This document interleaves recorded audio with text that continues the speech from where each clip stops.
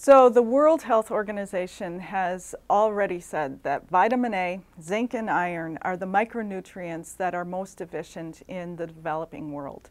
So people need vitamin A for vision, they need vitamin A for reproduction, and they need vitamin A to grow. So it's an extremely important vitamin. In fact, estimates are that 500 million children are at risk of going blind, and 190 million children are deficient. So if we could improve that with a simple source by changing a staple food from the white color to the orange color, it would have huge implications for the rural poor.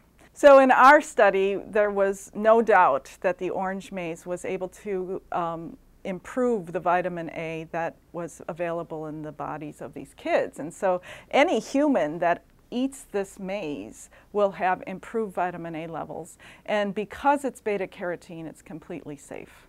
So I think that it's cost effective if we could change the staple food that they eat every day to the orange color, enhancing the beta carotene concentrations. The seeds have already been released to local farmers, and seed companies have already been producing the seed.